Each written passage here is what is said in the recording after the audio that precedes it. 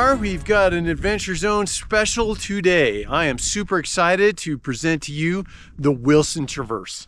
So I have got my trusty partner Spencer with me for this trip. Really excited. Currently we're at the Kilpacker Trailhead and we will be staying up the trail just a few miles, getting all situated and then doing a beautiful traverse. Here we are at another wilderness area, Lizard Head Wilderness. And one of the main events is going to be El Diente Peak. Of course, we're going to do Mount Wilson as well in the traverse. And now here's our traditional "you are here" location. And the red line, I am going to say, makes it very obvious how we are going to go straight up to El Diente Peak. And from there, we will be conducting the traverse. Obviously, that's not on this map, but for now, we're heading off and excited. See you up there. And we do have a special guest star today. And we just met her here at the trailhead. Found her just like this. We are very excited to escort you, Barbie. We'll see you at the top of the peaks.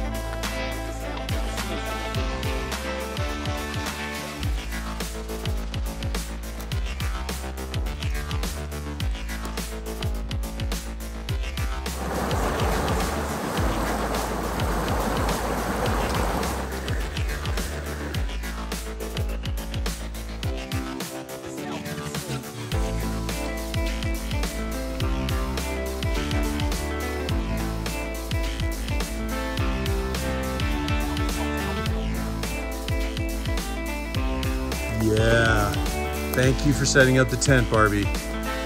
Really appreciate that. All right, Spency and Barbie look like they're ready for the night. Kick ass. All right, well, Spencer and I did a little recon because the hike into the campsite was very short. I'd say under 3 miles. You do want to go a little bit past the bigger creek crossing if you want to have access to water. So that's going to be good advice for that.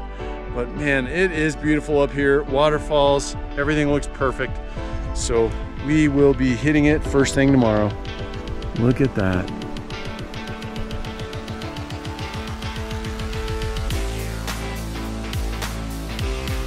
Oh, time for bed. Oh, sorry, Barbie. Buenos dias. We are just leaving our campsite now. We're just above the Kilpacker Creek after the creek crossing. And we are heading on up to the Wilson Traverse. El Diente will be our first peak today.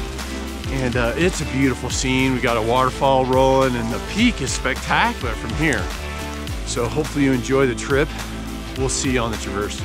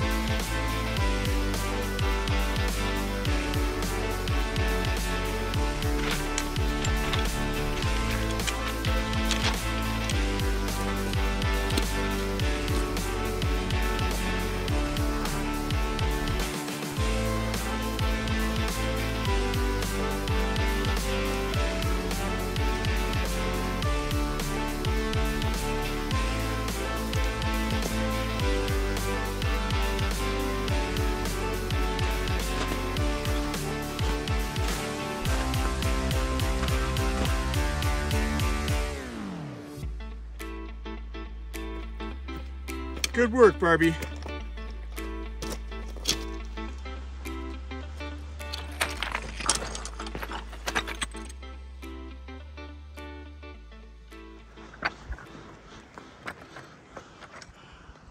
Wowzers.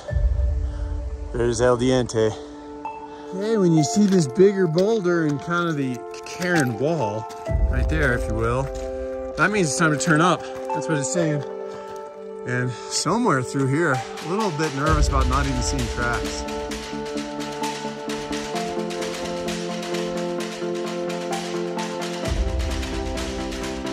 We are up deep into this big, beautiful basin here, and we have just made the turnoff, which you can see behind me now, onto the El Diente Peak Trail. So that is key to recognize that area in that big basin. There's kind of an open area of water there. So we are cruising really steeply now, straight up this hill over that snow. And then behind me here is El Diente Peak, kind of over to my right. So that is the story there. And this trail is a little windy. I would definitely recommend bringing a GPS and cruising on up. We'll see you there.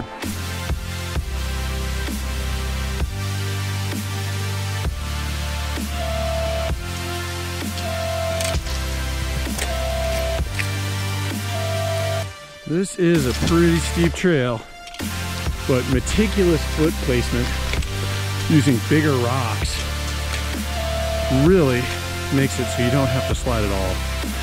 So I'd say we're cruising up here pretty efficiently.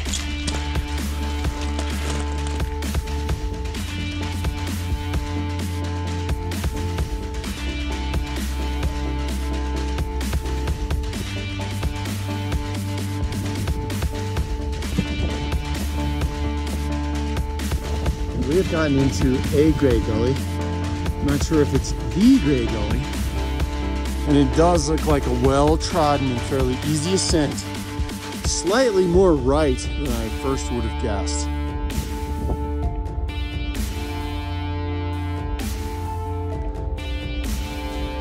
Coolness. And in the background, I think, is the organ pipes.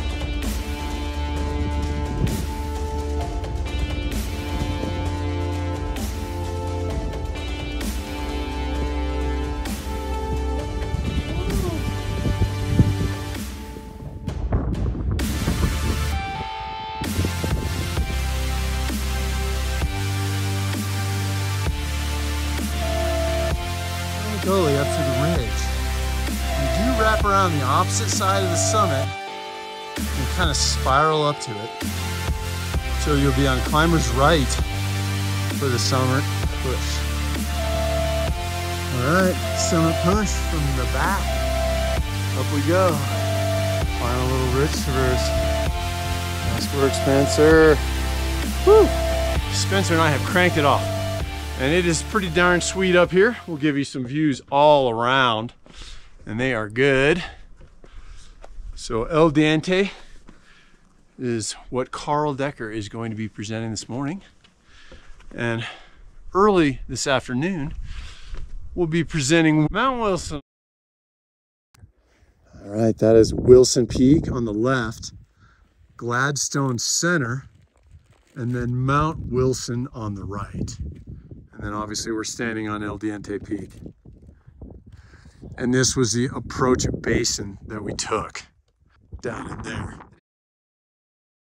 The El Diente side, you're more on the north side. And then once you finish this dirty road, you can see, then I believe we kind of head right of the organ pipes up there and go that way.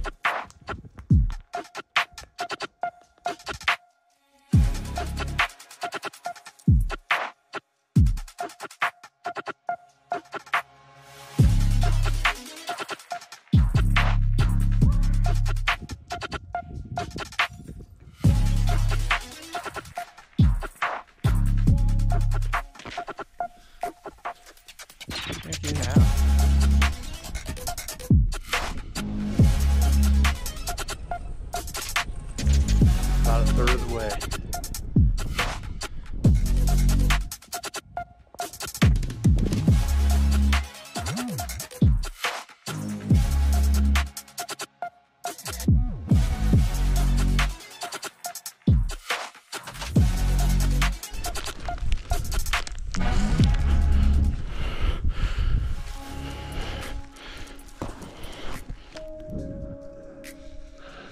Nice.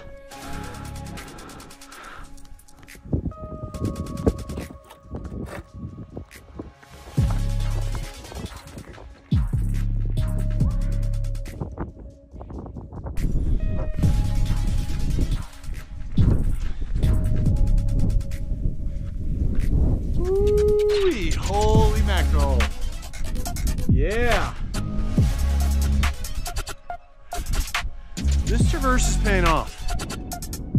We have blazed across a really cruisy section of relatively flat ridge, ending in that little chimney where Spencer's coming up right now, and things look like they're about to change. Got a little more cruisy, and then some interesting stuff coming up. So it's gonna be cool.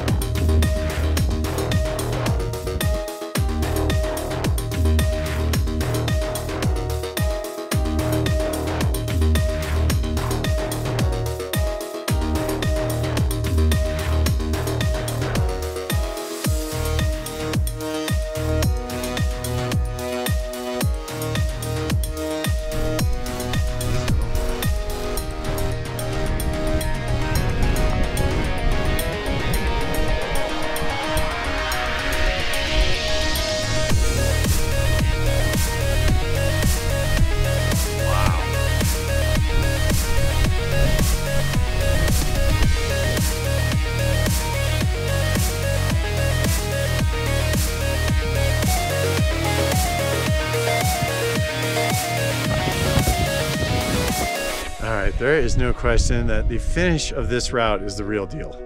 So really exciting, pretty intense. Class 4 climbing with some loose rock on a narrow ridge. Reminiscent of the Little Bear Traverse. Not near as long, but pretty exciting.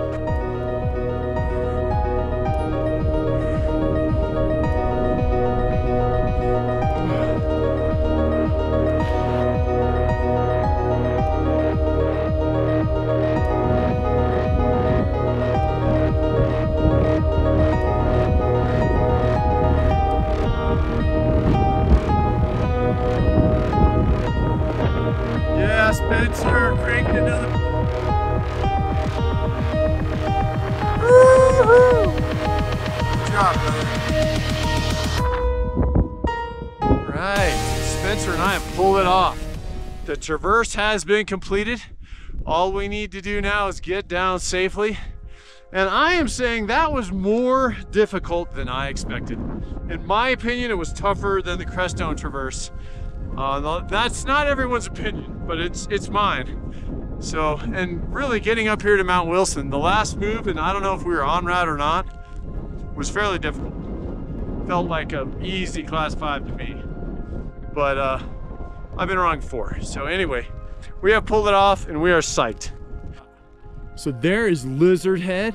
In the background, you can even see Vermilion Peak, Golden Horn, and Pilot Knob, the red big outcropping on the right.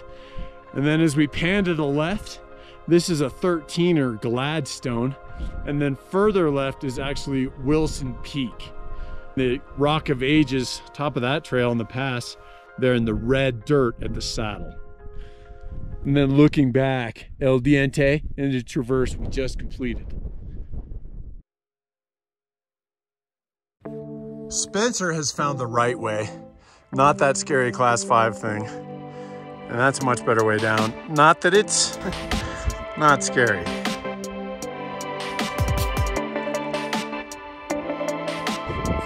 This is a gnarly descent. Woo-wee. This gully is a pain in the ass. And there's the summit ridge right there.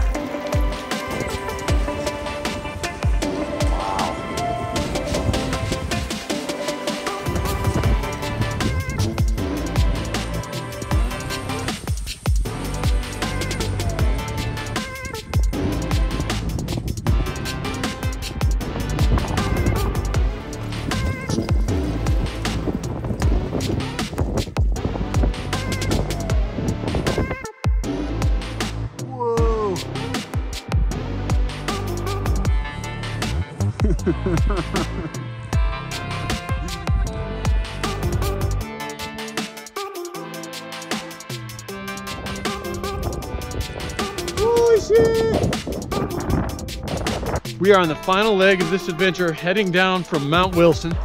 Did the traverse, started with El Diente, and it was a steep, talus-y climb up to El Diente. Be prepared for that. Fairly loose, but reasonable. You get up pretty good. And then once you hit the ridge on El Diente, we should have turned a little earlier and before the ridge left and headed for El Diente. Made a little mistake, not very bad. Because you do kind of want to ascend in this gray gully on the right. That works. Then the traverse toward El Diente was pretty tricky. Not very difficult, but you were winding around the towers, so route finding GPS is key. You already know. And then the track got really cool, actually. The bulk of the descent across the saddle was pretty just average and cool and really pretty.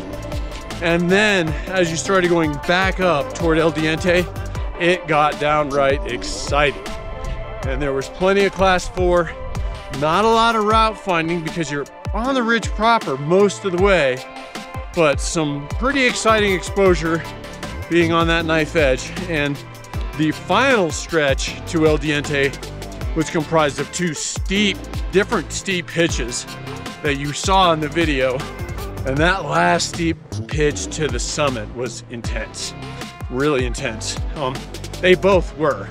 The catwalks were exciting, but wow, the final bit to the summit was really amazing.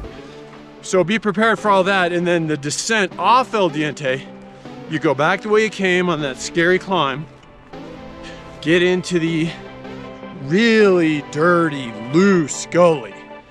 And that gully descent was ugly. I would not try to do that as an ascent. And if you know me, you know I go up some pretty ugly stuff, but this was amazingly bad, incredibly loose. Helmets for sure, up or down. I was stupid enough not to wear one, but that was ugly. And then once you got through with that, it was just a long slodge back through that talus-y valley and into the beautiful waterfall area. And we're almost back to the campsite now. Just left the waterfall area. So hopefully you enjoy this trip. It was incredible. I would rate this traverse as being slightly more difficult than the Crestone traverse on a technical level, you know, climbing. I felt like I had to climb a little harder, and probably equal on the route finding. A little bit tricky on both Maroon Bells and the Little Bear traverse being harder on the climbing, for sure. Maroon Bells also harder on the route finding. So just to put it all in perspective, that is my opinion. And opinions vary. So anyway, it was kick-ass. Glad you could join me. We'll see you on the next one. Hey, I just wanted to bring this to light before I close the video. Spencer and I were talking about how you would happily just climb Mount Wilson. And that gully descent we took would not be happy. And I'm not aware of another route. Maybe there is. Maybe you could get it from Navajo Basin, but I did want to put that out there and maybe just ask you guys in the comments, is there a better way to get up Mount Wilson? Because the way we came down did not seem like a good way up. I'd definitely be curious. Probably something from Navajo Lake, I guess. Not sure. Love to hear. Anyway, please comment. We'll talk to you soon.